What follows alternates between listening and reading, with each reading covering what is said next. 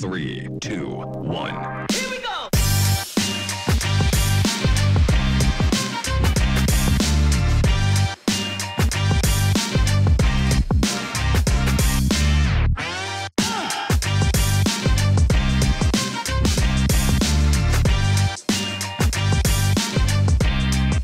Some of Modena's most famous residents have dined at this upscale restaurant. Names we Americans will recognize include Enzo Ferrari and Luciano Pavarotti. The Locanda is the hotel's restaurant where you can taste traditional meals made in Modena. Looks good. The dishes are just for you.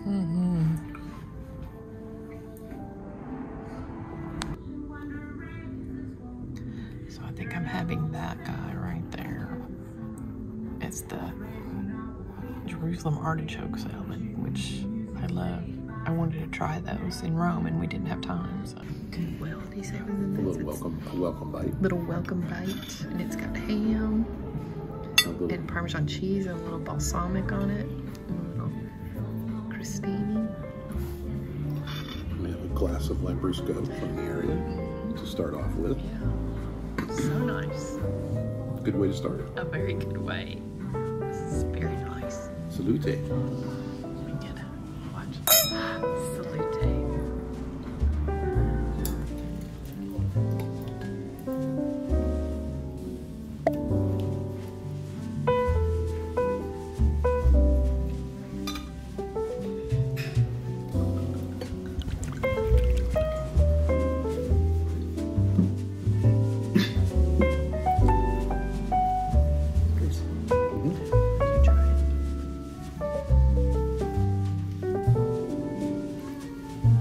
Very good. Very nice. Thank you. Tortellini by itself is the landmark of Modena. It represents a hug to welcome visitors to the town. Tortellini are best served with Parmigiano-Reggiano and cream, two classic traditions on one plate.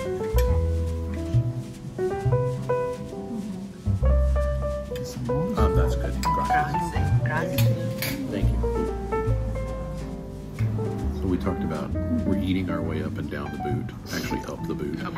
So we're trying to eat things that are local to where we're staying. And these are things that are local in Modena. The Lambrusco we had, the Sangiovese grape. Tortellini is the pasta that they're known for here. So we have this in a broth. That's Can't how wait they to serve dig it, in. too, in the broth. Here. Absolutely, can't wait to dig in. My salad had artichoke, Jewish artichoke hearts in it. It was delicious. It was one of the best salads I've ever had. It was really good. How about yours? My tartare was wonderful. They had like a salad around it with croutons. It was an interesting combination, but I really liked it. It kind of had a Parmesan ranch, even with the Sauce, salad. Yeah, sauce. Sort of dressing with it. Yeah, it was good. Yeah. Yep. Beef fillet with spinach and roasted potatoes. I believe you have the beef cheek. Beef cheek with spinach and I would kiss you on the cheek. mashed potatoes. I like a good mashed potato with gravy though. Okay. And liqueur. Okay. This one is a torta barossi. It's made with chocolate and coffee. Okay.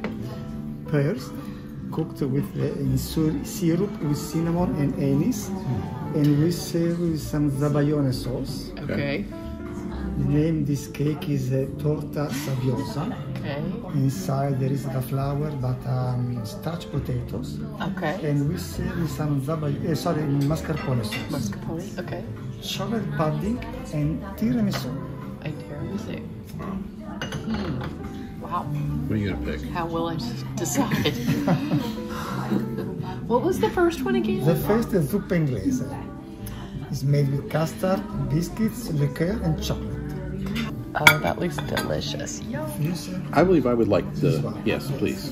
Tortu Sabbiosa literally means sandy cake due to its texture, which reminds you of a sandcastle. It is made with potato starch, so it's gluten-free, and it pairs perfectly with mascarpone and cream cheese. So I wasn't gonna order dessert until they rolled the dessert trolley out to us. And if you've been watching these channels for anytime at all. You know that I can't stand not ordering something off a trolley. You like cheese trolleys, and now you love dessert trolleys. So Mrs. Karnes got dessert trolley. We'll have to put the name of it below because I think it's called Super Ingles. I think so too, something Custard, like that. chocolate, biscuits, The one they're known for and here. liqueur. Yeah, he said it's one that they are known for around here. And this is a torta something. It looks like a nice light cake with mascarpone cream on the side. So we're gonna dig in. Yeah. What are you doing? I thought you were taking a picture. No, I'm taking a video. I know. I figured that out. What you got there? The little. This is the after dessert. I could get used to this. The Italians know how to eat. I'll tell you Well, that much. that and when you go like for, is it aperitivo? They give you all kinds of little snacks. I think Americans should do that. Y'all, it is just like potato chips. It's not anything too great, but it's like really good. With a before and an after and wine and We started what time? aperitivo. You start at like 6 o'clock and you're not done till, what time is it now? 9:30? Almost 2.5 hours. Yeah. If we did this every night, Lord, It's like a. you wouldn't have anything else to do in the evenings. I don't think they watch TV. They must not. Maybe that's a good thing. I was going to say there could be worse things. There could be. Of course, yeah. You I was have to going to watch say YouTube. YouTube. Yeah, I was just You about have to say find time to that. watch. Who's going to watch us if they can't? Salute. I hope we get some subscribers from Italians because they may not watch If you are from TV. Italy and you're watching this now, thank you for watching. Yes. And please forgive our pronunciation. Oh, please. And let us tell you that we absolutely adore your country. Oh, we've had such a good It's time. magnifico. Oh, yeah. And we have more to come. Oh, so much On to fun. Milan. Yeah. But first, there's cheese. By the way, In the morning. tomorrow is a very special day. It is. It's only what now? What can I say? It's Like only 2 hours and some odd minutes. 2 hours and 10 minutes till my birthday. 2 hours and 10 minutes till my birthday. I'm driving you crazy with I've that. been hearing this for 10 days now. That's what you're 10 days dead till my at. birthday. You're 2 hours and 10 minutes till my birthday now. So Woo-woo. tomorrow will be Mrs. Karnes' birthday. The person who I love more than anybody else in the world is having a birthday tomorrow. So we're going to celebrate. By going to the cheese factory, Yes. we're gonna go see the last Michelangelo's Last Supper, and then we're having our supper at a very unique 300-year-old restaurant Right. in Milan at a beautiful hotel. I'll have to check out the hotel. Maybe it could be the nicest hotel we've ever They seen. just keep getting better. I don't know. We don't, I'm You're pretty good at that. I'm pretty good at that. You are I think good this at one it. might be magnifico. Okay. Salute. Salute. What are you laughing at? Black slip on. Are you taping now? No. I just found out something though. What? I figured something sad out. What? Well, I told you earlier that they gave me this robe because Yeah. I was the queen. I think that's just their logo. It's on some other stuff too. But you're my queen. You're the queen of And I this. have the golden slippers too. Look, this is the first place I've got golden slippers and the crown robe But you're the queen of this for channel. my birthday. You're the queen of this channel. Whatever. Love you, baby. I love you too. And I love a robe and slippers. In 300 meters, your destination will be on the left. There's the Ferrari Manello Institute. There's the parking for something.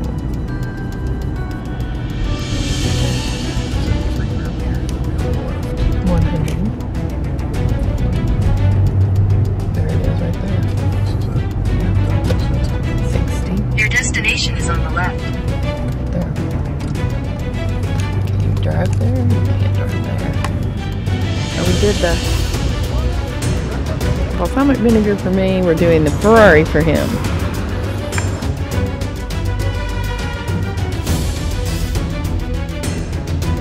The Ferrari Museum is where the birthplace of a legend, Enzo Ferrari, is explored and celebrated. The exhibits here celebrate the spirit of the Prancing Horse and give visitors the chance to see some rare cars up close and personal.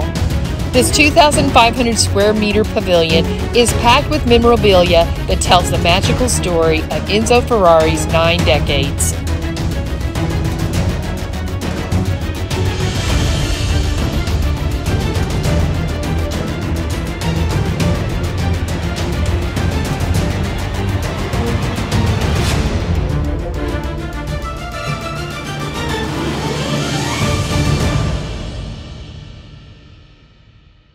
So we just came out of the Ferrari Museum here in Parmigiano, I think is how you say it. It's near Modena.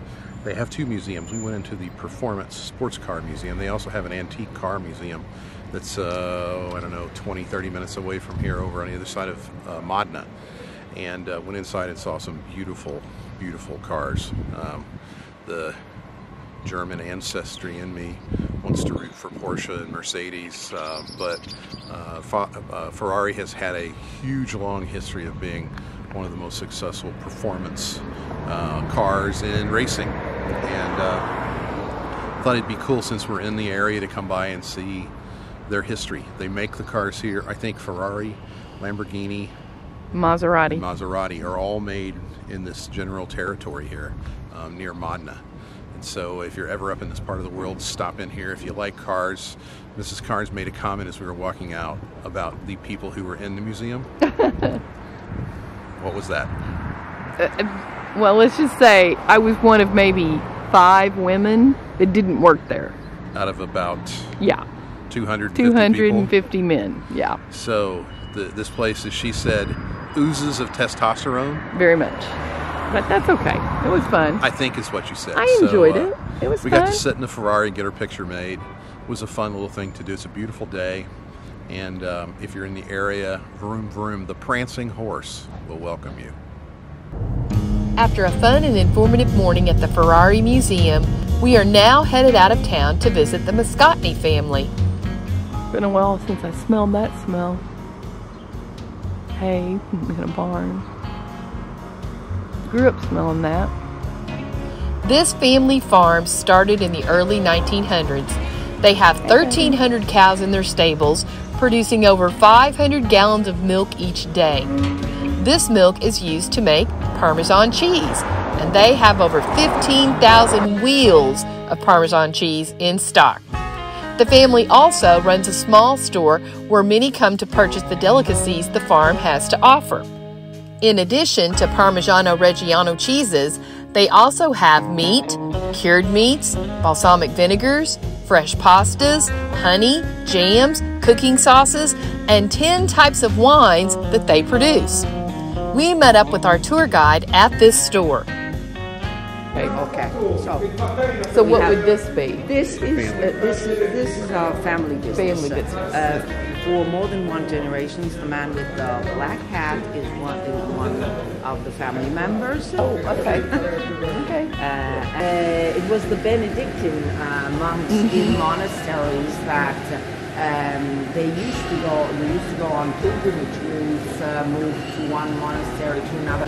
They used to bring food and milk with them, and so they realized that putting the milk in these bags, which were made with the intestines of the calves, after 2 days, the state, say, of the milk was solid, became solid. It was no longer liquid.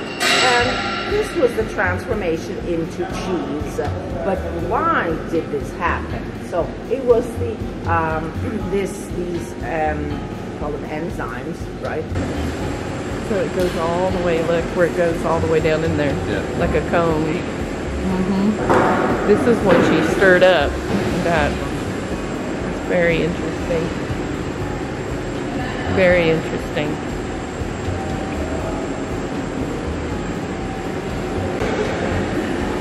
Getting it already. Look at all these. Oh wow. Look at those over there floating. Those are the baby ones. Oh. Because Well, I think I've seen many dairy houses, but I think this is the only one where I've seen the baby ones, but they are not branded Parmigiano-Reggiano because they're not allowed. But cheese after cheese after cheese. Look at all of these. Wow. Lots and lots of cheese. So much cheese. This is the most cheese in one place that I've ever seen. Look at all of this cheese. It just goes on and on and on. I think there are 15,000 wheels of Parmigiano-Reggiano cheese. This is really, I wish you could smell it in here. It smells amazing. Never known that. These are stuffed with poison ivy. Wow. Ricotta mixed with poison ivy in a ravioli. Where is Clint? He's allergic to poison ivy. Clint. Hey, Clinto, come here. Oh, how beautiful. Whatever. Perfect. That's it. This tour exceeded all of my expectations. Everyone at the Moscotney farm was so welcoming and friendly. I didn't know we were getting such a personal and up-close tour when I booked this. Thank you to everyone who helped give us such a once-in-a-lifetime experience. We know that we are living the good life, and we hope that you are too. See you next week in Milan. Salute!